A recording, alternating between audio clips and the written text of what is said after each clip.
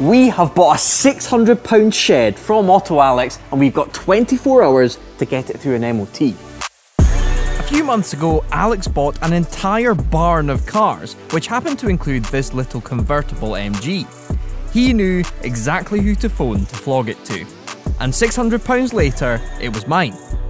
It then immediately stopped starting, and in the last video, we set about prepping it for an MOT at Tom Lenthall Ltd. Can we get it back on the road, or will this car dig its heels in? It's safe to say there was work to do.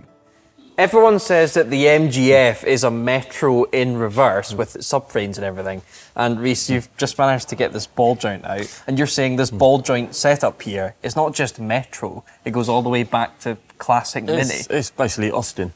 I mean, that's yeah, just the way that ball joint is installed into there, it's all the way back to Austin. So we're talking like 50s, yeah, 60s engineering. I mean, ball joints themselves have been around for decades. Sure. And still being produced today for modern day vehicles. But this particular setup, the hubs, the way the ball joints are actually installed into the hubs is Metro, Mini, it's all the way back to Austin. So what are you looking at with this ball joint that says that that is not good? Right, well this ball joint here, when you've got the wheel on there and I'm going up and down, I can feel play in this ball joint. Okay. I got the apprentice to move it up and down as well, and I put my hand onto it and I could feel it, but obviously just holding it in my hand, you can't actually tell about the play, but the only thing that I can notice whilst it's in my hand is the fact that I can move that ball joint with my pinky. Okay, and compared to say the brand new one, how does that move? Yeah, if we get the brand new one, I can't move it with my finger. Right.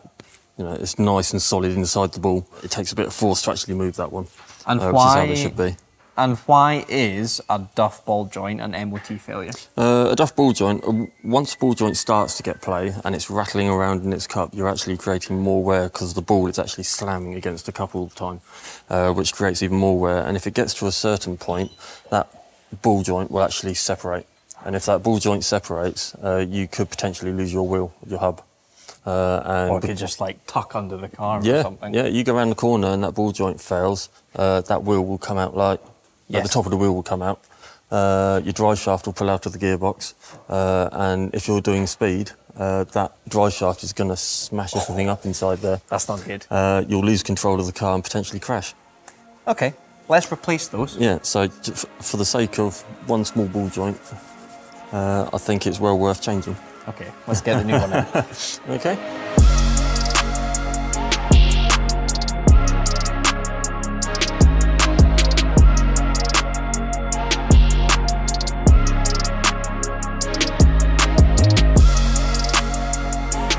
One of the things the car was definitely going to fail on was its tyres. They were all cracked and ruined. So we've got some fresh Nankangs on the rear. The fronts were okay, but if you come around here, so we've got Nankangs on the rear. We've got Ling Longs on the front. I have never heard of a Ling Long tyre, but there you go. We'll see how the rear axle feels compared to the front. These ones are actually okay. Should be good for an MOT. If you guys remember, about 10 minutes after Alex left us with the car, it stopped starting, but it turns out it was just an electrical connection. That's right, the connection's on the start motor, the wires that go to it have just got a little bit of corrosion on them, so... Yeah, so like, the start motor is right down in there. That's it, right down there, yep. Not the easiest one to get to, but it's doable. Okay, so we don't need any parts, it just needs cleaned up. Yeah, so I'll pull the wires off the back, undo the main power wire as well. We'll get some Scotch-Brite on them. I have a clever little device, a small little handheld sandblaster, so I can clean up the inside. I like it. Yeah, and then we'll stick something on it to stop it corroding again. And then, what, after that, we've then got the front ball joints, the pads at the front, and then... discs and pads. Discs and pads? Yep. And then flying through an MOT. Should fly through an MOT, yeah. Okay, first things first, clean up those electrical connections, yeah? Yeah. Cool.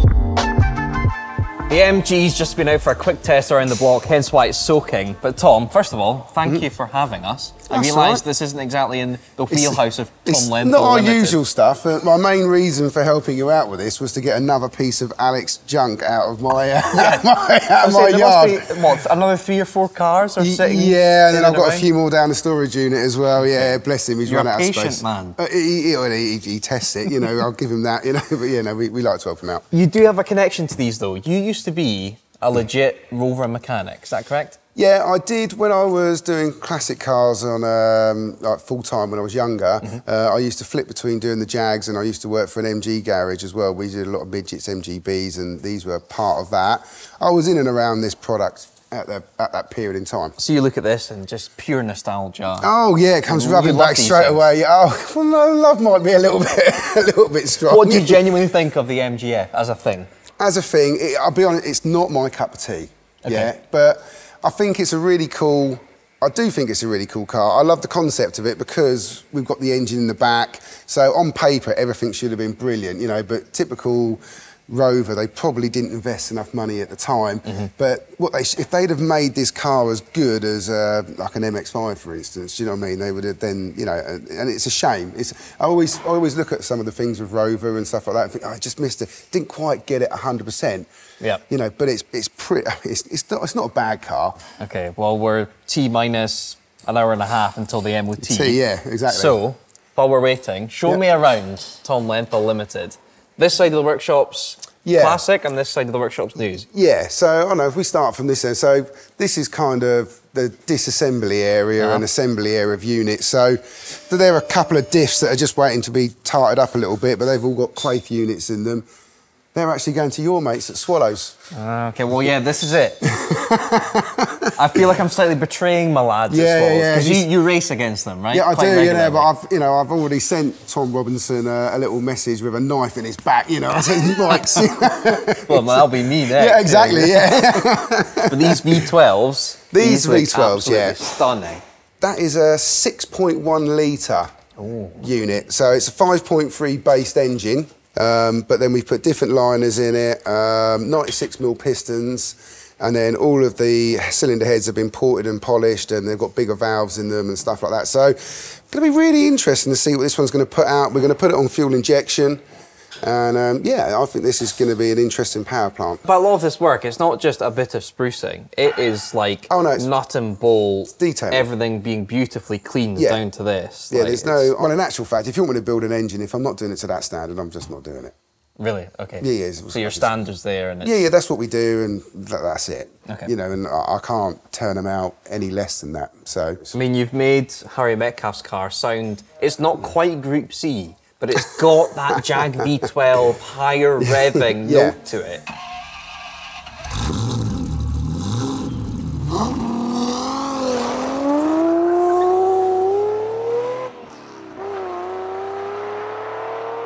This car over here has got one nestled in. We've been staring at this the last couple of days. So that's a Series 2XJ.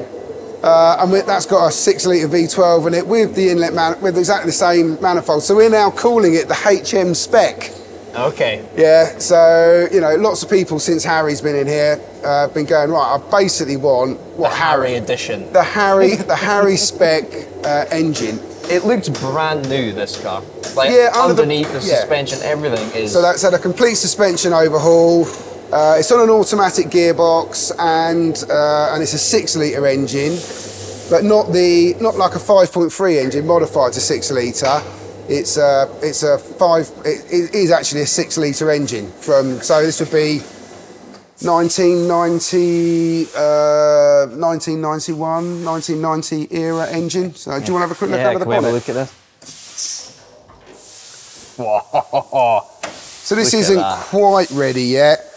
Obviously, I haven't put the badges on there, but this car we're just getting it ready for the dyno. So it does start and run. It's a little bit smoky at the moment because we haven't finished it yet, but we've done these. Again, I bought in these big intakes, so I've not tried these big intakes before, but because it was a 6-litre, we wanted to give it a whirl. So that's something that we've not tried before. This is a particularly nice example. It's only done, I think it's done about 45,000 miles, and it's already a really nice car, but all we're doing to it is just refining it. putting our handling kit on it, which is dampers, springs, adjustable springs on the rear. And you race an XJS? Yeah, I do race. In terms of upgrades and stuff, I imagine you're pretty well versed. I'm fairly well up on the development of an XJS.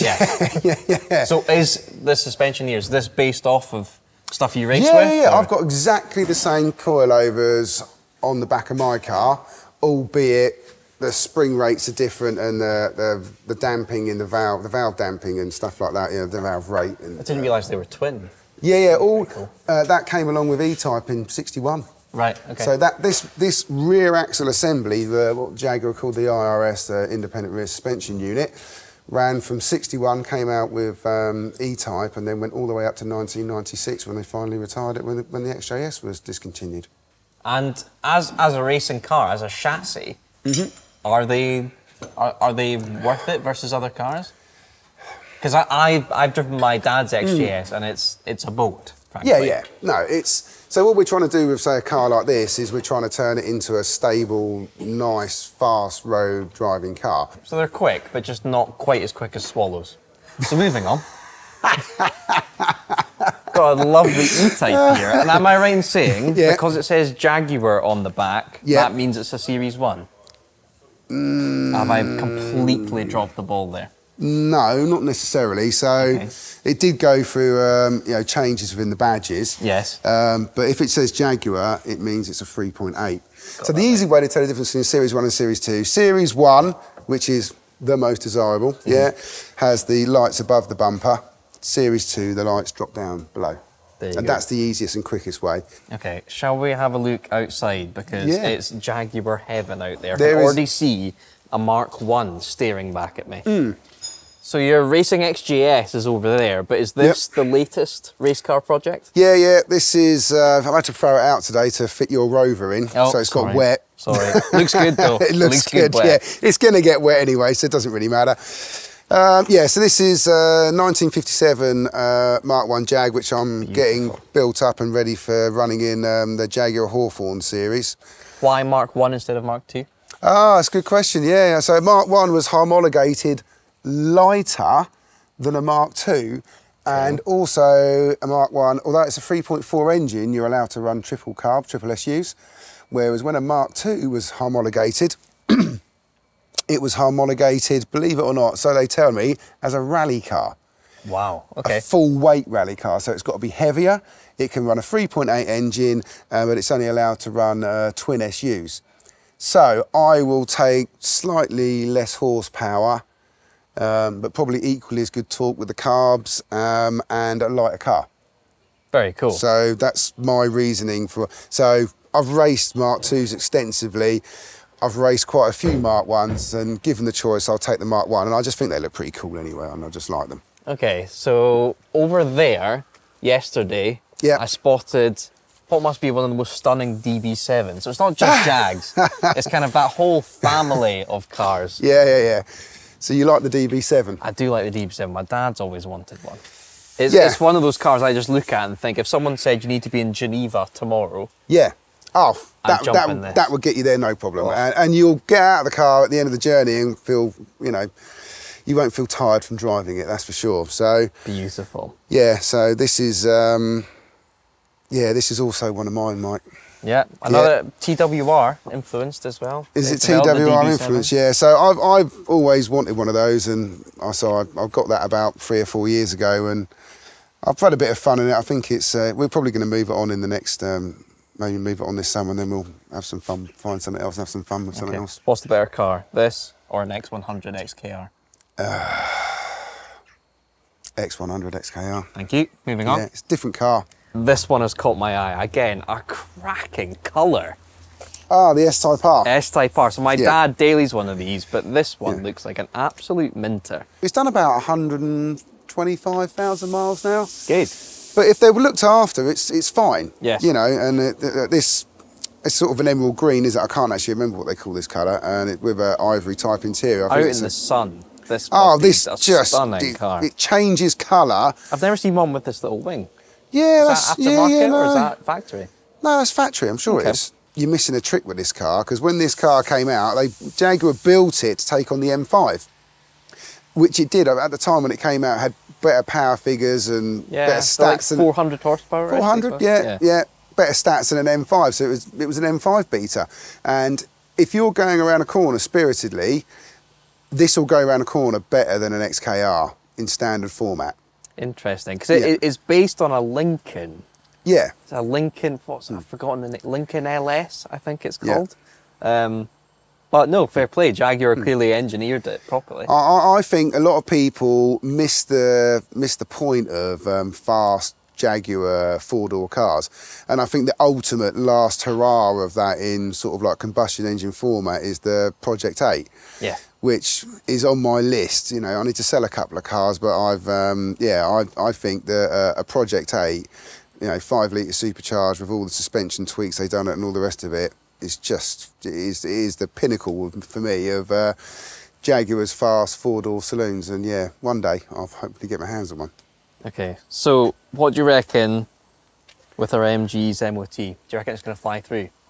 I don't know, because what you've got to remember is in the workshop we can do this, that and the other. We haven't got brake rollers, but I think the brakes will be all right. Emissions, I think, is going to be quite interesting. Okay. You know, because I don't think the car's done a lot of miles. Just give it an Italian tune on the way. It's going to get an Italian tune on the way down. K-Series love we'd be mad not to, you know, get a bit of heat in that cat, you know. Exactly. You know, so as long as the emissions are okay and we and everything's all right on the brake rollers, then I think you're going to be okay. I think we're going to get a ticket on it and you're going to be driving it away.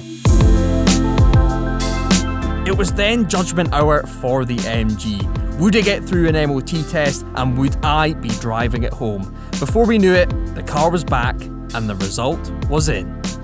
Tom, we have our sheet of paper. What does it say, Mike? It says pass. Excellent. Well done, I MG. knew it wouldn't let me down. 2 advisories. Yeah, go on then. If you what were we to got? guess what they are. I'm going to say corroded suspension. You're right with corrosion, but it is subframe corroded, but not seriously weakened front. Subframe corroded, but not seriously weakened rear.